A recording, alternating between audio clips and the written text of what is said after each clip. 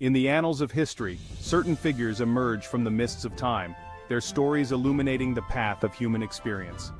One such figure is Abigail, a woman of extraordinary wisdom and courage, whose tale is woven into the fabric of ancient Israel. Her story, found in the biblical book of 1 Samuel, is a testament to the power of intelligence, diplomacy, and unwavering moral conviction. In a world often ruled by the might of men, Abigail's influence shone through, demonstrating the enduring strength of a wise and compassionate heart. I lived in a time of turmoil and uncertainty, married to Nabal, a wealthy but foolish and churlish man. Despite my husband's shortcomings, I remained a figure of grace and intellect, respected for my insight and ability to navigate complex situations. My actions not only saved lives but also revealed a profound understanding of justice and mercy, qualities that resonated far beyond my immediate circumstances. Abigail's story is not merely a historical anecdote, it holds profound relevance for us today.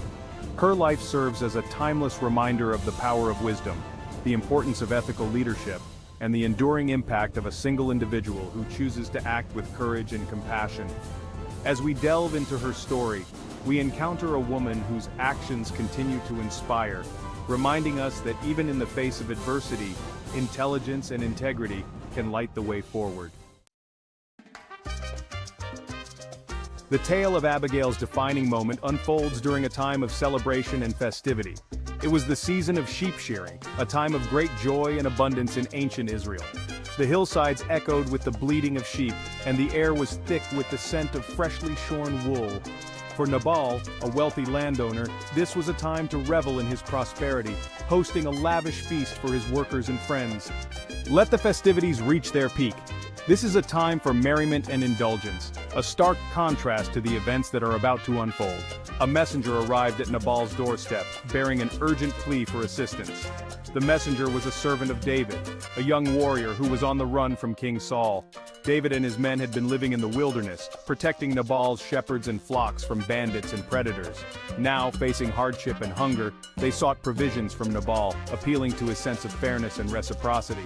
David's request was simple: a share of the bounty from the sheep-shearing festival, a gesture of goodwill in return for the protection his men had provided. However, Nabal, true to his churlish nature, met David's request with scorn and insults. He scoffed at the idea of sharing his wealth with a fugitive, dismissing David's plea with harsh words and a dismissive wave of his hand. Nabal's actions were not only ungenerous but also reckless, for he failed to recognize the potential consequences of his refusal.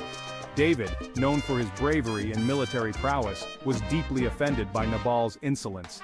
Enraged by the insult, he vowed to exact revenge, setting out with his men to punish Nabal and his household. News of Nabal's actions and David's impending wrath quickly reached Abigail. Recognizing the gravity of the situation, she knew immediate action was necessary. Her husband's folly had ignited a firestorm, and she, the voice of reason and compassion, was the only one who could prevent a catastrophe. I understood that David's anger was justified, for he had been wronged and insulted. Yet I also knew that violence would only beget more violence, leading to a cycle of bloodshed and suffering. With a heavy heart, I set about preparing a plan. I gathered an assortment of provisions, bread, wine, meat, and cakes of figs and raisins, loading them onto donkeys. I intended to meet David and his men, hoping to appease their anger and prevent a tragic confrontation. Abigail's actions were bold and decisive, undertaken without her husband's knowledge or consent. In this moment of crisis, she emerged as the true leader, driven by a sense of responsibility and a deep understanding of the precarious situation. As Abigail set out with her servants, she carried the weight of her household's fate on her shoulders. She knew that her mission was fraught with danger, for she was venturing into the path of an enraged warrior.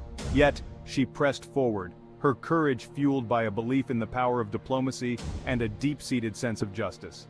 Abigail's journey was not merely a physical one, it was a testament to her unwavering moral compass, guiding her towards a path of peace and reconciliation.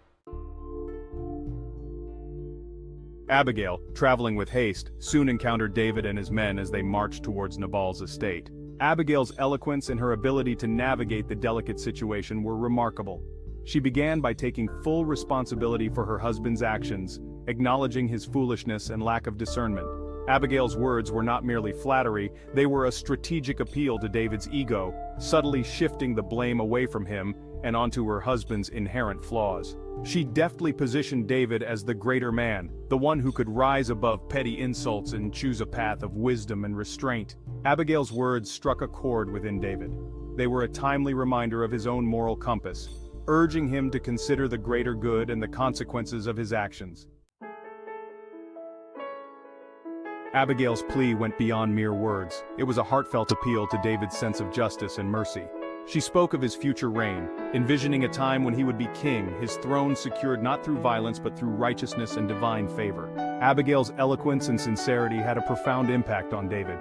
He saw in her a woman of exceptional wisdom and courage, someone who understood the weight of his decisions and the consequences of his actions. Abigail's plea transcended the immediate situation. It was a call for peace and restraint, a reminder that true leadership lay in choosing a path of wisdom over the allure of vengeance. He saw in her a reflection of his own values, a belief in justice and mercy, and a deep respect for life. He realized that he had been on the verge of making a grave mistake, allowing his anger to cloud his judgment and lead him down a path of destruction. Abigail's words had awakened him from his rage, revealing a wiser, more compassionate path forward.